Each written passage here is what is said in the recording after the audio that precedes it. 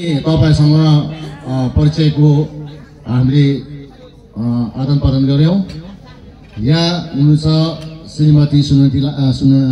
सुनिता लामा र उहाँ Dubai international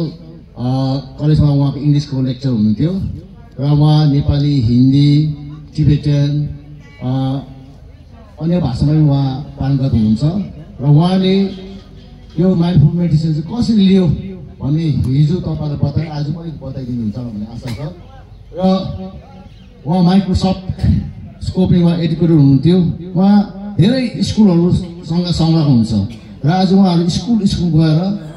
टिचरको रोल के हो, स्टुडेन्टको रोल कस्तो हुनुपर्छ, नानीले कुन प्रकारले शिक्षा दिनुपर्ने, त्यो साथसाथमा हामी गृहस्थी जीवनले आफ्नो जीवनलाई सुखमय कसरी बनाउने त्यो बारेमा टेक्निकहरू उहाँले सिकाउनुहुन्छ। मैले हिजो भन्नुभयो माइन्डफुलनेस के पनि होइन, सधैँ आफू सजग रहने है, अनि आफूभित्रको जुन चाहिँ मौलिक सत्य छ त्यो सत्यलाई उजागर गर्ने कि आज म यो हालत के भइरहेको छु, कतै मेरो बेसी रिसले त होइन, कतै म कसैको आलिस त होइन, कतै म कसैको देखासेखी गर्दै गर्दै मलाई यो भएको होइन। यो सत्य कुरोहरू उजागर हुँदै हुँदै गयो भने तपाईँ साँच्ची नै भोलि खाली हुन्छ। शून्यताको कुरा गर्थेन होइन, त्यो माथि ठुलो लेभल फिलोसफी हो। त्यही कारण म्यामले भन्नुहुन्थ्यो हाम्रो यो मानव जीवन यो पाएको छ त्यो एकचोटिको उसले होइन, कल्पको हाम्रो राम्रो कर्मले गर्दाखेरि यहाँ आएको छौँ। आएको छ पनि तर पूर्व जन्मको हामीले के गर्छ क्यारी फरवर्ड गरेर ल्याएको छ त्यो कर्म। त्यसलाई चाहिँ अब हाम्रो राम्रो कामले मेटाउँदै गर्ने अर्को हाम्रो जुन चाहिँ योनि हुन्छ त्यसमा अवश्य राम्रो हुन्छ। त्यही कारणले चाहिँ अब हाम्रो यहाँ के गर्छ भने तिर्प जिन्दगी बाहिर बिताउँछ, रहेको एक रिटायर भएर आएपछि त्यहाँदेखि उसले धर्मको कुरा गर्छ, चेको कुरा गर्छ होइन, गुरु भनेर जाने बेसी गर्छ। त्यसले गर्दा हामी लथालिङ बिभान्ति छ। त्यो किताब नलेज र प्र्याक्टिकलमा बहुत अन्तर छ। त्यस कारणले गर्दा चाहिँ हामी चाहिँ बहुत हामी सिक्नु सानोदेखि हो, अहिलेदेखि हो, तपाईँ एक दिनमा पनि सिक्नुहुन्छ। त्यो के अघि भन्थ्यो नि हाम्रो के अरे खेम्पोले, हाम्रो उसको बोधी चित्तको भावना हुन्छ, हो कि होइन? नमस्ते, थ्याङ्क यू। तपाईँहरू अब दिनभरि यहाँ बसेर है थाक्नु पनि भएको छ तर पनि आइदिनु भयो, त्यसकोमा धेरै धेरै धन्यवाद। अन्त अब to talk about my journey, मेरो जर्नी चाहिँ कसरी स्टार्ट भयो भन्दाखेरि चाहिँ अघि सरले भन्नुभयो म एउटा कलेजको लेक्चरर थिएँ दुबईमा। अन्त त्यहाँ पढाउँदाखेरि चाहिँ मैले एक दिन चाहिँ त्यस्तो भयो, अचानक मैले मेरो स्टुडेन्टहरूलाई हेर्दाखेरि चाहिँ एकदमै ग्याप, लाइक उनीहरू चाहिँ मेसिन जस्तो, अनि मैले चाहिँ उनीहरूलाई अर्डर मात्रै दिइरहेको। अब उनीहरूको भित्रमा कतिको च्यालेन्जेसहरू छ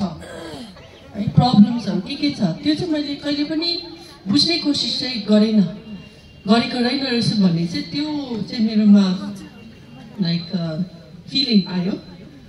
अन्त मैले मेरो कलिग्सहरूलाई पनि सोधेँ कि त्यस्तै हुन्छ तिमीहरूलाई पनि त्यस्तै हुन्छ भन्दाखेरि उनीहरूले भन्यो किन त्यो यस्तो हावाको कुरा सोचिरहेको, हामीले त पुरा पैसा पाइहाल्छ, उनीहरूलाई इक्जाममा बसाउनु हो, इक्जाममा बसायो उनीहरू पास हुन्छ, उनीहरूको प्रब्लम पास हुँदैन, उनीहरूको प्रब्लम किन टाउको दुखाएको भनेर चाहिँ मलाई भन्यो। तर मलाई चाहिँ कस्तो भन्दाखेरि एकदमै त्यो आन्सरले चाहिँ अब सेटिस्फाई भइनँ। अनि त्यति बेला चाहिँ अब अघि खेम्पोले पनि धेरै भन्नुभयो होइन, त्यो पर्सनली पनि हामीलाई हुन्छ कि कुनै कुरा हामीले खोज्दाखेरि चाहिँ त्यसको कहीँ न कहीँबाट चाहिँ एउटा आन्सर आउँछ भन्ने। अनि त्यसरी अचानक मैले चाहिँ अनलाइन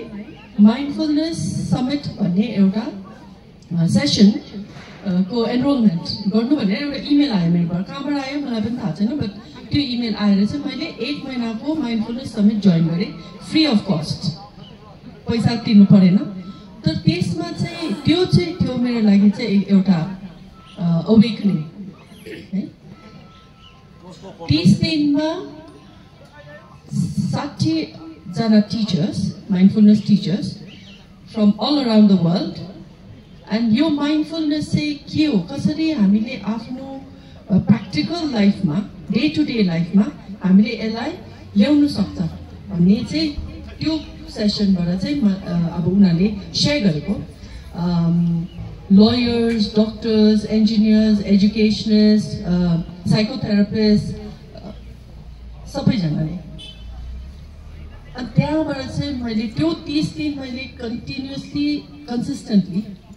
सिरियसली अटेन्ड पनि गरेँ, प्र्याक्टिस पनि गरेँ एन्ड त्यहाँबाट चाहिँ मेरो अब त्यो शिफ्ट भन्ने कुरा चाहिँ थाहा पायो एन्ड आई कुड अल्सो मलाई पनि त्यो उयो चाहिँ भयो काइन्ड अफ एक्सपिरियन्स भनौँ न समवेयर कता चाहिँ यो चाहिँ रहेछ भन्ने भाइ साउन्ड क्या हो रहा है साउन्ड कट रहा है हेलो त्यहाँबाट चाहिँ अब त्यो 60 जना टिचर्स त मैले पाएँ तर त्यसको पछि चाहिँ मैले त्यो 60 जनाबाट चाहिँ 3 जनालाई चाहिँ मैले सिलेक्ट गरेर मैले नै इमेल पठाएर चाहिँ मेरो माइन्डफुलनेस जर्नी चाहिँ त्यसरी स्टार्ट गरेँ अनि त्यसरी हुँदाखेरि चाहिँ अलमोस्ट 6 मन्थ्स 6 महिना त मैले आफूलाई नै प्र्याक्टिस गरेर के थियो वाट इज इट यो क्वेसन्सहरू कहाँबाट आउँदैछ किन आउँदैछ भने धेरै क्वेसन्सहरू आयो अनि जस्तै अघि ठेम्पोले भन्नुभएको जस्तै कि म चाहिँ को म किन यहाँ छु म जन्मेको दार्जिलिङमा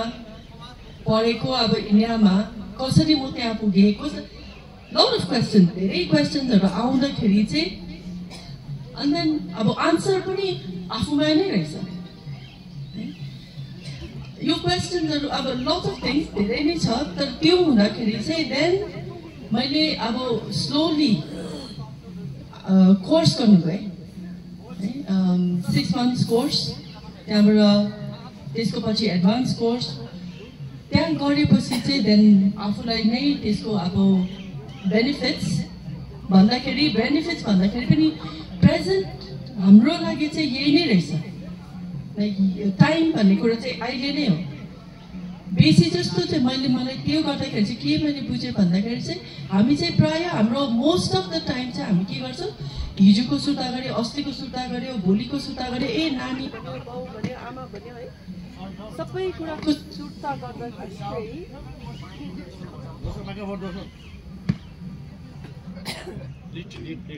त्यो अब प्रेजेन्ट है यही नै रहेछ अनि हामी चाहिँ मोस्ट अफ द टाइम चाहिँ हामी के गर्दो रहेछ भने वी आर नट लिभिङ हामी त एउटा जम्बी जस्तो भन्छ नि है यो जिउ चाहिँ यहाँ छ तर खाँदाखेरि पनि हाम्रो खानामा पनि मन छैन कोही मान्छेसँग बसेर बात त मार्दैछ तर मन चाहिँ डुलिरहेको खास गरी चाहिँ that is the cause of unhappiness त्यो चाहिँ थाहा पाएर देन अब त्यो वन्स मैले सर्टिफिकेसन गरिसकेपछि फेरि यो चाहिँ कस्तो खालके ज्ञान अघि ठेम्पोले भन्नुभएको जस्तै यो कुनै किताबबाट पढेर मात्रै चाहिँ हुँदैन यसलाई प्र्याक्टिस गर्नुपर्छ जब प्र्याक्टिस गरेपछि चाहिँ तपाईँलाई अनुभव हुँदै जान्छ तपाईँले त्यो चेन्जेस बुझ्दै धेरै कुरा बुझ्दै जानुहुन्छ पहिला सबभन्दा पहिला त आफूलाई बुझ्ने त्यो भएपछि चाहिँ देन अटोमेटिकली तपाईँ एम्बडी भन्छ नि त्यो कुरा तपाईँले अब प्र्याक्टिस गर्दाखेरि चाहिँ सबैले त्यसको अनुभव पाउँछ लाइक त्यस्तै नै भयो मलाई काममा मेरो साथीहरूले भन्नु थाले कि कति शान्ति फिलिङ आउँछ है भने अब तिमीलाई देख्दाखेरि चाहिँ कुनै कुराको सुर्ताको जस्तो पनि लाग्दैन अब काममा त धेरै प्रेसर हुन्छ डेडलाइन्स हुन्छ टिचरको त झन् एकदमै साह्रो है अन्त त्यो किन तिमी सुर्ता हुँदैन किन त्यो भन्दा खास गरी त म नसुर्ताएको होइन तर अब आफूलाई चाहिँ एउटा कन्सियस अवेरनेस थाहा भइरहेको अन्त त्यस्तो हुँदाखेरि चाहिँ देन त्यसरी नै अब मेरो जर्नी स्टार्ट भयो म चाहिँ अन्त एजुकेटर भएकोले कारण चाहिँ मलाई चाहिँ अघि खेम्पोले भन्नुभएको जस्तो स्कुल्सहरूमा किनभने स्कुल्समा कस्तो खालके एजुकेसन दिन्छ भन्दाखेरि चाहिँ एजुकेसन अफ द माइन्ड मात्रै हामीलाई माइन्ड इन्टेलिजेन्स है सबै कुरोको नलेज हुनुपर्ने कम्पिटेटिभ वर्ल्डको लागि प्रिपेयर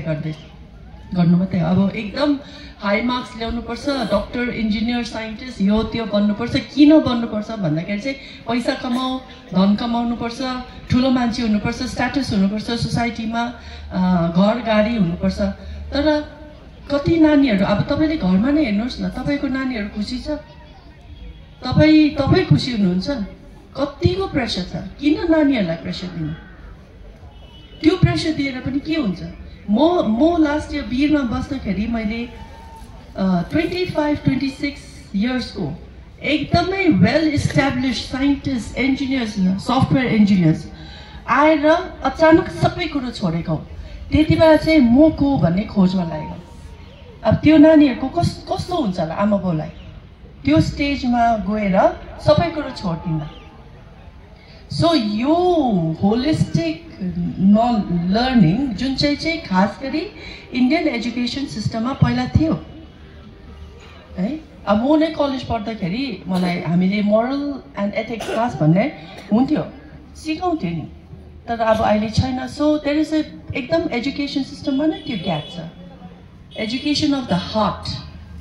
है कम्प्यासन एउटा काइन्डनेस जस्तै अहिले सरले भन्नुभयो अरूप्रति भावना नेचुरली नै आउने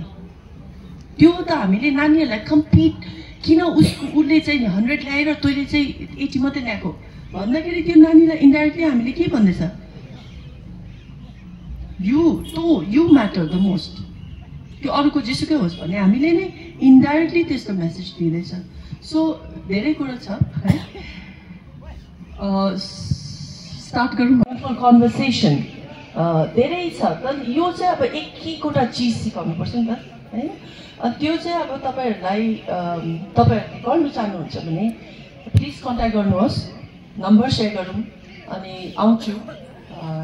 बेसी भन्दाखेरि मलाई चाहिँ नानीहरूलाई टिनेजर्स युथ उनीहरूको लागि टिचर्सहरूको लागि पनि गर्नु इच्छा छ अनि मैले त्यही नै गर्दैछु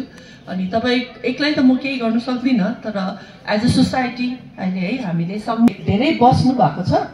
सो तपाईँहरू उठ्नुहोस् म चाहिँ एउटा माइन्डफुल वकिङ जो चाहिँ यो भियतनामी जेन मास्टर हुनुहुन्थ्यो टिक्नाथन है उहाँले चाहिँ धेरै गराउनुहुन्थ्यो उहाँको त्यो प्लम भिलेज भन्नेमा पनि मैले गएर चाहिँ अब माइन्डफुलनेस कोर्स पनि गरेको happy teachers save the world भन्ने त्यसमा चाहिँ यो सिकाउनुहुन्छ अन्त अब यो माइन्डले के गर्नुपर्छ भन्ने चाहिँ हाम्रो यो जुन चाहिँ हार्ट बिट र वकिङ चाहिँ कसरी हामीले सिन्क्रोनाइज गर्दाखेरि चाहिँ अन्त अटोमेटिकली हाम्रो यो माइन्डको जुन चाहिँ थट प्रोसेस हुन्छ नि यता भाग्ने उता भाग्ने इङ्ग्लिसमा यसलाई मङ्की माइन्ड भन्छ त्यो चाहिँ आफै नै ट्रेन भएर आफूमा आउने माइन्डफुलनेस प्रेजेन्स बुद्धिज्ममा पनि त्यही हो it's all about mind training हामीलाई माइन्डले घुमाउँछ नि त यसमा चाहिँ माइन्डलाई चाहिँ हामीले नै कन्ट्रोल गरेर how to make it hours त्यति नै हो है सो यो माइन्डफुल वकिङमा चाहिँ तपाईँले मेरो खुट्टा हेर्नुहोस् है सो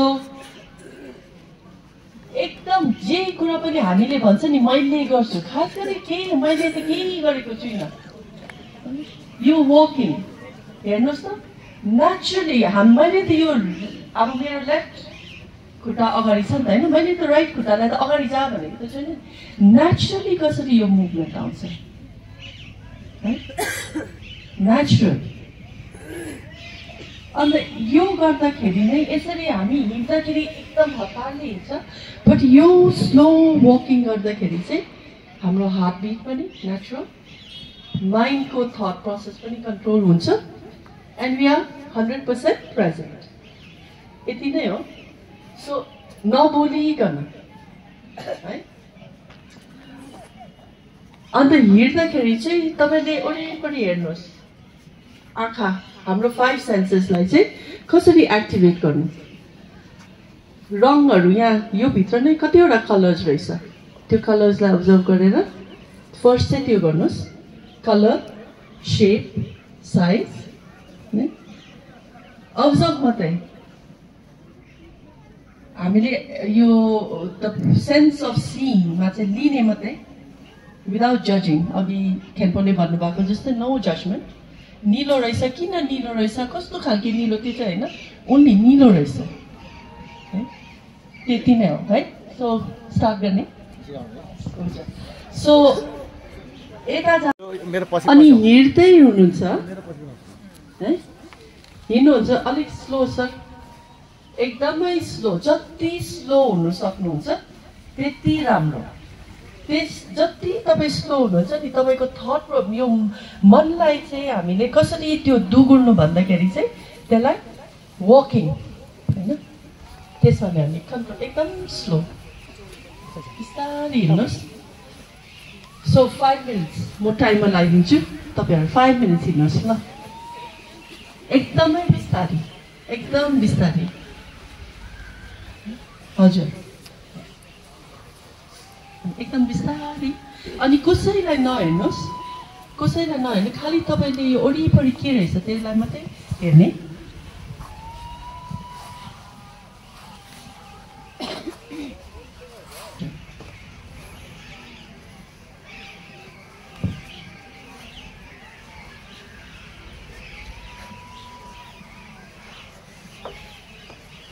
अब कलर्स चाहिँ अब्जर्भ गर्यो साउन्डहरू पनि सुन्नुहोस् है कानलाई पनि कसरी तिखो पार्नु आजकल हामीले एकदमै डिस्ट्र्याक्सनको ले गर्दाखेरि हामी राम्रो पनि सुन्दैन त यसलाई कसरी शार्पन गर्नु साउन्ड कति नजिकको साउन्ड टाढोको साउन्ड एज यु वकिङ सुन्ने प्रयास गर्नुहोस् साउन्ड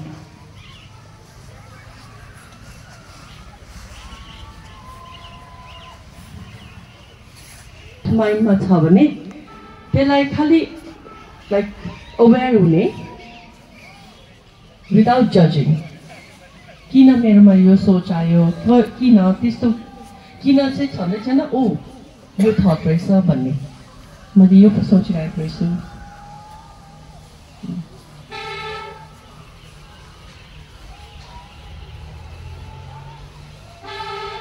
हजुर तपाईँको माइन्डले चाहिँ छिटो हिँड्ने टेन्डेन्सी हुन्छ तर तपाईँले चाहिँ अझै स्लो